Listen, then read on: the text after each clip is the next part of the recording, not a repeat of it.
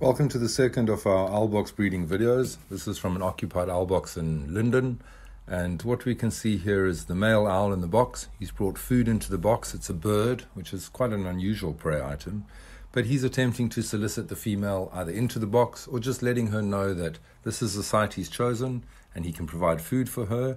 He's sort of playing with that food and calling her. She's probably sitting very close by, and he'll take that food out of the box, fly to her, give her the food, and probably copulation will take place at the same time. This is pretty standard behavior in the owl courtship process, and in fact all birds of prey. In other birds who don't do these kind of food exchanges, like weavers and things like that, theirs all revolves around the nest building, but this is pretty much how owls do it. If you like this video, share it, click like, and subscribe to our channel.